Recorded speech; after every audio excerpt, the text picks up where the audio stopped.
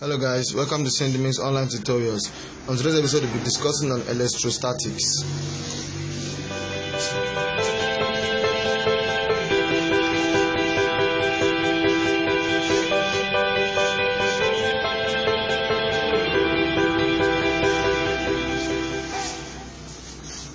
Welcome back. The branch of engineering that deals with charges at rest is what we call electrostatics. Now, you can see an example of this when you rub a glass rod against a silk material. Let us see this is the glass rod with the positive and negative. And let's see this is the silk with the positive, and the negative. Now, when this glass rod is rubbed against this silk, it absorbs.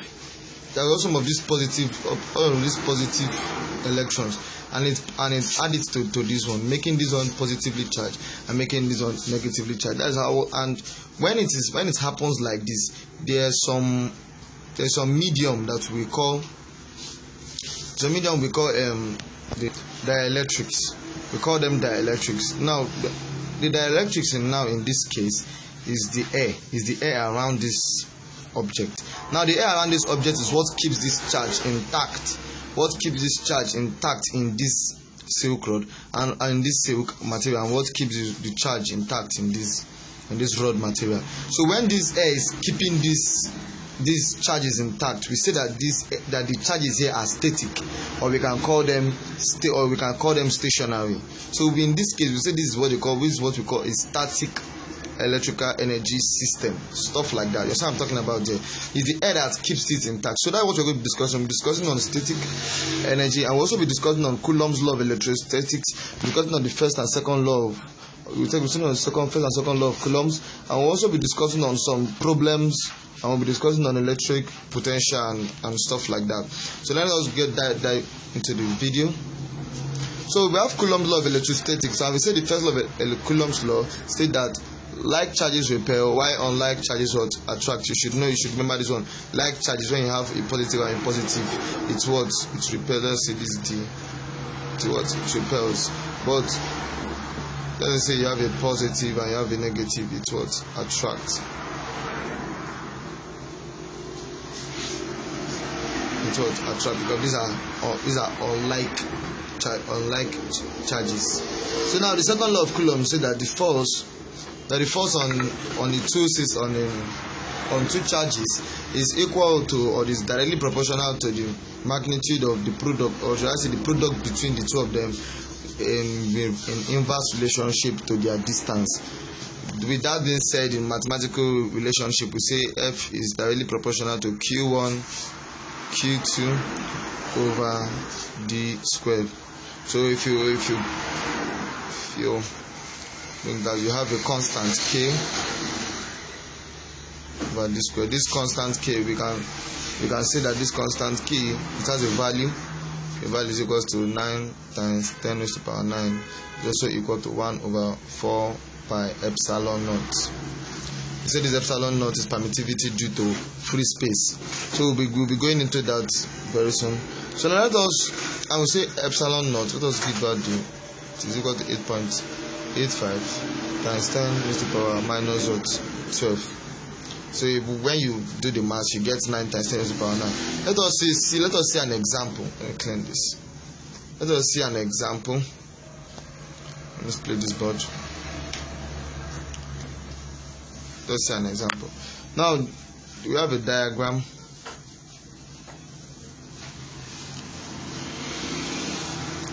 Let's play the diagram.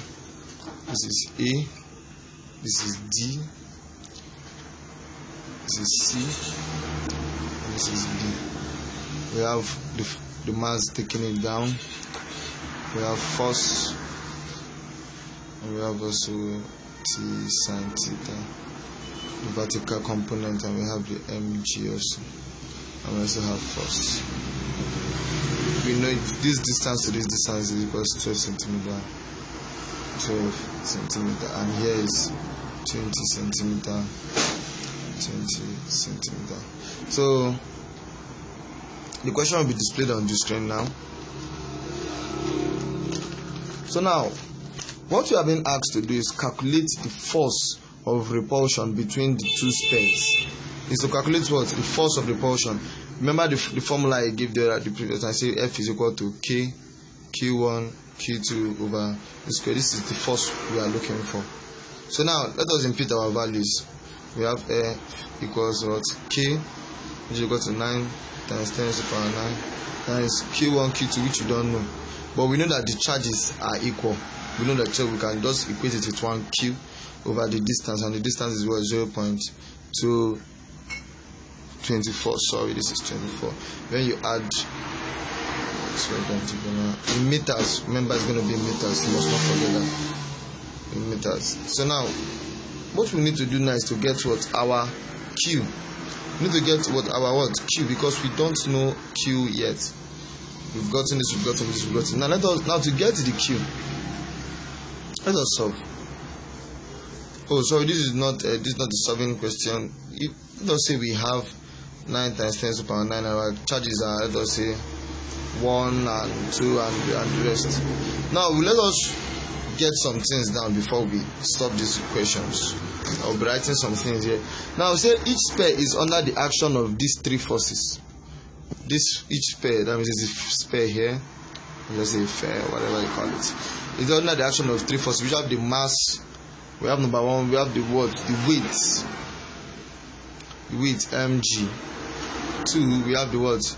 Tension T, and we have 3, we have the what? The electrostatic force. This is the weight, the tension is along this line, and this is the what? The force. So let us bring that down, let us bring it out. We have a straight line here, we have mass, we have angle theta, we have the force, and this is our mass, and we know this is T cos theta along the horizontal axis, and also along this is T sin theta. I'm going to write that down, but you understand that. So now if we let us calculate it, let's calculate now all the forces. Now let us calculate the forces on the x axis. Calculating on the forces on the x axis, we have the negative G plus what? T sin theta. Equating them, we have T sin theta equals, now on the y axis we have what? Force. We have force. We can take it this way. Because we have force. Now our force is going this way, so it is negative. So we can say negative force. So let us just do it this way. So we have just force equals to T cos theta. Now to get your resultant, your resultant now will be what? Resultant will be what? Y over x. I will say this is for the y. So the y will be equal to what? F equal to T cos theta. So it's going to be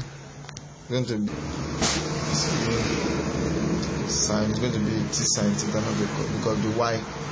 So this is for the y. I made a mistake there. I guess you must have figured that out already. So we say T sin theta is equal to mg divided by T cos theta equals to F. Now T cancels out, sin over cos is equal to tan. So we can say tan theta is equal to mg over F. Now to get tan theta, we know tan theta is equal to opposite over what? Adjacent. And let us go back to our diagram. We have our, if we say we should take our opposite this way, we can take it this way, we can take it this way. So our opposite now will be what? Ag over what? Adjacent, which is what? 12. So we can see, write it. I think this place is congested. Let me take it here. So we can say our tan theta is equal to Ag, which is the opposite over adjacent, which is what? DC, which is equal to mg over what? F. So your F, now to get your AD, now to get the AD, we know that this is a right angle triangle, so we'll solve it using what? Thinking. This is to solve Pythagoras theorem. So now our AD will be equal to square root of AB squared minus BD squared. Our AD will be equal to solve the mass, right? Yeah, AD will be equal to the summing of this. Now we have our AB. So okay, we are doing this way, and then we have 20 or 0.20 if it's in meters squared minus BG, which is 0.12 squared. Now when you solve it, your force, after you've gotten it, your force will be equal to, I want to write this down very well. The force will be equal to mg times dc, which is what 0.12 meters over eg. You get your eg. Your force will be equal to 7.4 and 7 power minus 4 newtons. Let me clean this part. So now, putting that in our formula, we have Q equal to the square root of force, 7.4 times 10 to the power minus 4 over 156.25 times 10 to the power 9. Your Q should be equal to 6.9 times 10 to the power minus 8 coulombs. Now, you know why I squared it, because we have what? The square root, so we use the square root to cancel out that. Use the square root to cancel out that square. Hope you are following. So now let us check another example to be more conversant with this. I suggest, if you don't understand, I would suggest you go back and pause the video and play it slowly at your own speed. So now we have an example too. So we have a force 16. So let me write. Now we have a force due to A, which is 16 microcoulombs.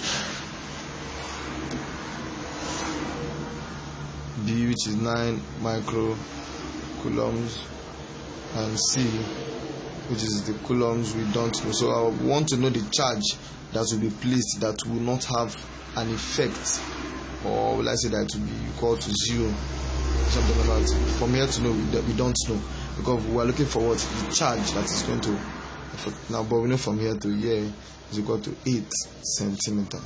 So now the force on 1 to 3 is equal to what? K, which we all know, 16 times 10 to the power minus 6 times 8. You can say here is our what? 1, here is our 2, and here is our 3. So the force on here to here. If you do from here to here, you do from here to here, but we are directing it to this C. That's why we are taking from here to here. If you are taking for B, we say from here to here, from here to here. That's what I'm talking about. But our main point is at point C. So we do it this way. This is Q over X plus 0.08. I hope you know why it is 0.08. Now you've gotten that. Now you have to get your force 2 to 3. Remember, we're saying we are taking everything to Q there. So we have 10 raised to power minus 6 times Q over X squared. Now when the forces, when it will not affect this force, it must, that means the force relating to 3 to 1 to 3 and the force relating to 2 to 3 must be equal.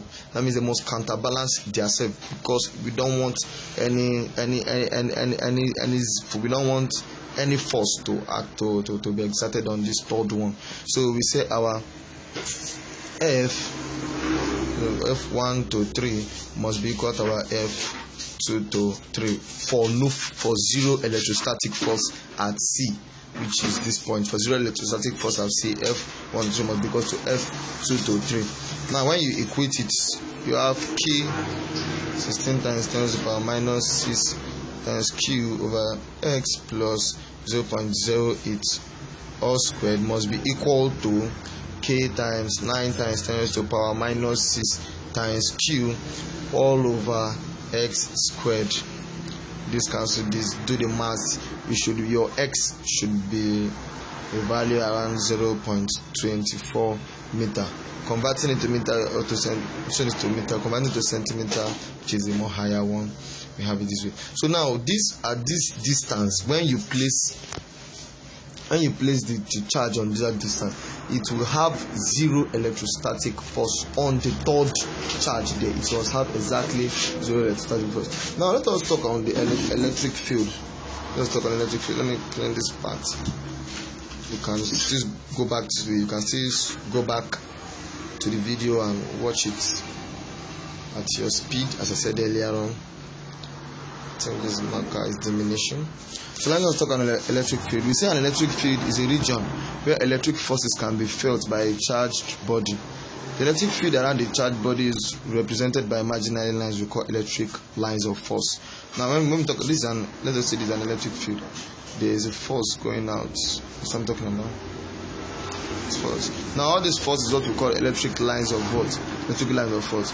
And I would like to give you some properties of these electric lines of force. Let me write it down. Properties of these electric lines of force. I'll be seeing them on the screen. Now we have electric field lines flow from a positive charge and terminate at a negative charge. Number 2, we say electric field lines leaves or enter the charged surface normally. That means it goes normally. That means it goes perpendicularly at an angle 90 to the surface. So we say electric lines of force cannot pass through a conductor. This means electric lines of field inside the conductor is equal to 0. It can't pass through what a conductor. Now we say number 4 is that electric lines of force have the tendency to cohabit with oppositely charged bodies. Like when I made the first, I said something like this. Oh, my marker is beginning to go down. Let me change it. So I say the positive, just say it goes like this. And you have the negative, it can cohabit. And that's what they mean by cohabiting there. And also electric lines of force have tendency to expand lateral. That means they tend to separate from each other in a perpendicular direction to its length. That's when, for instance, this is also a positive. You can decide to just go this way, go their separate ways, or not even align this. Let me say go this way, go this way, or go this way, go this way. That's what I'm talking about. So now we are done with that. Now let's talk on the electric field intensity. I'm trying to cover every topic that has to do with electrostatics. You know what I'm talking about. So now we say electric field is that force that is acting on a unit positively charged body at a point. You know what I'm talking about. The electric field intensity is the force acting on a unit positively charged body at a point. And when it's acting on that body, direction is along the direction is along the force. This is what we say electric intensity E can be equal to a force over charge. You can say the force acting on the unit positively charged. So we say force acting on unit positively charged. So now we talk on electric flux. We say electric flux is the total electric lines of force which flows outward from a positively charged body. So when we talk about electric flux, let's say the electric flux is. You can say electric flux is the lines of force which flow outward from a positively charged electric flux. You know what I'm talking about? So now electric flux crossing normally per unit area on that surface is what we call an electric flux density. So now this electric flux is crossing perpendicularly per unit area. We say this is an electric flux density and we represent it with G. And remember we represent an electric flux with the symbol phi. Electric flux density. So now, that's electric flux. Now for electric flux density D, we say it is the flux going per unit area. And it can also be equal to epsilon naught, epsilon relative times the electric field intensity. Now we also talk about electric potential. We say electric potential is the amount of work done in bringing a unit positively charged from infinity to that point. We say electric potential. All these subtopics I'm giving out, you're going to be meeting it in anything you're studying about electrostatics. So when we talk about electric potential,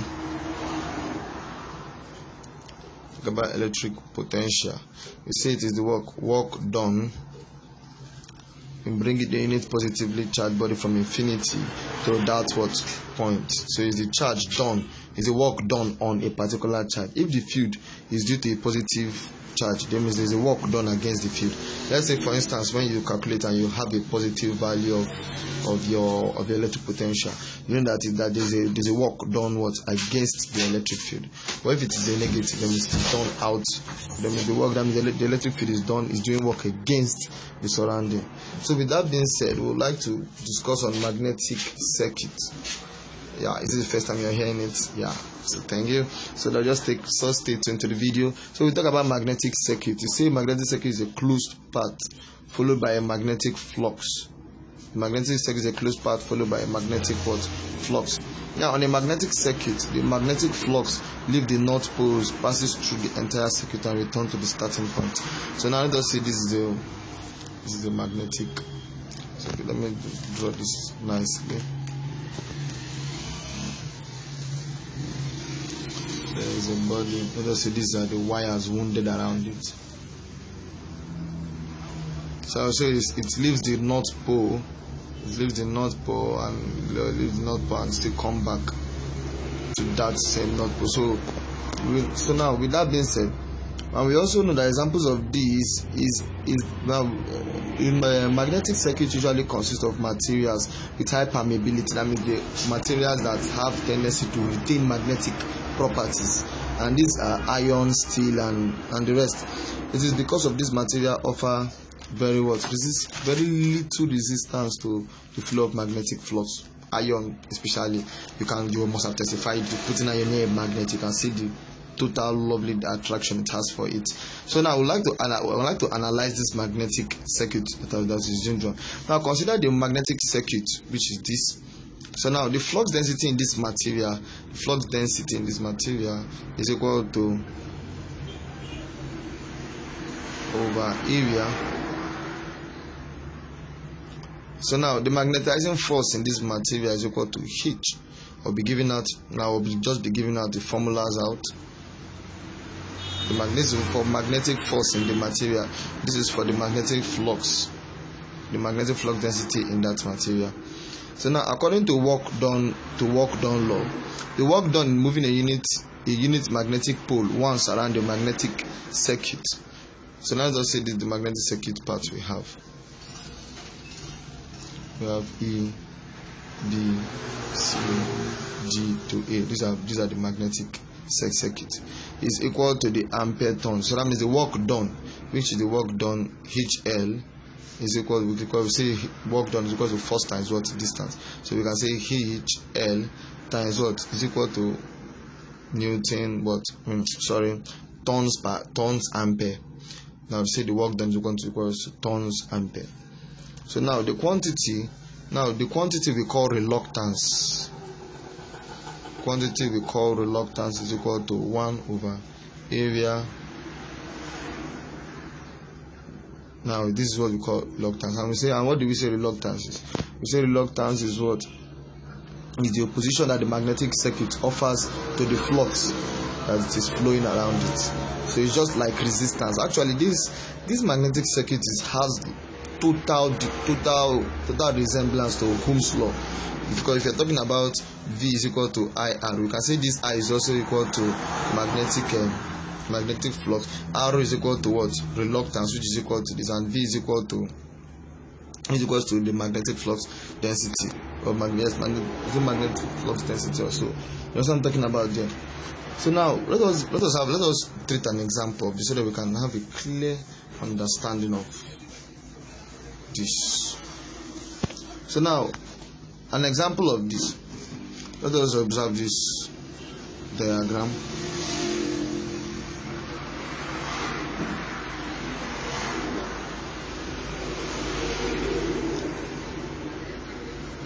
So now, what we want to do now, number one, is to get the magnetomotive force of the coil, and the magnetomotive foil of the coil is equal to what? Ni. The mmf is equal to what? Ni, which is tons per ampere. Now to get the I, which we want to get our I, we say is equal to what? V over what? R. If you remember what I said, is equal to, just similar to the Ohm's law from formula, equal to 100. So our I is equal to 2.5 ampere. Now in fitting it into the formula, we have our tons to be 300 times I, which is 2.5, is equal to 750 ampere tons. Now we've gotten our magnetomotive force. Now to get our field strength, what did I say our field strength? Can you remember? To get our field strength is equal to HL. I said it equals to Ni. Now the field strength is equal to this H, or you can say it's equal to the strength or the work done. You know what I'm talking about? So we say our H is equal to Ni over L. Our N is equal to what? Ni, which is 750 over L, which is, now this length we have here is what is the mean circumference of the circle that we have there. Now it is equal to what? 1875 ampere tons per meter. So now we want to get our flux density. I'm just solving it so that you can know how this is applied. Now we have our flux density V, which is equal to mu H. Our flux density is equal to what? Mu H. And we also know that mu is equal to mu naught mu R, which equals to 4 pi times 10 raised to the power minus 7 times 900 times 1875. Now solving that, we should answer 2.12 Weber per meter squared. So now let us discuss on reluctance also. Let me split the board here. Let's just discuss on reluctance. We say our reluctance S. Reluctance can be represented with S. Our reluctance is equal to what? Magnetomotive force per flux. And that is equal to what? If you remember when I said V is equal to I, and let us make R subject to formula, and we will know what V is here now. So we say R is equal to what? We say is equal to V over I. Remember now we say so V is equal to magnetomotive force, while I is equal to flux and R is equal to this. So it's just the same, but you must know when you're talking on a magnetic circuit and when you're talking about electric circuit. Now say 750 06 times 10 to the power minus 4, which is equal to what? Equal to 7.75 times 10 to the power 4. So now, with that being said, I'll also give a comprehension to test your understanding of this topic. Bye bye.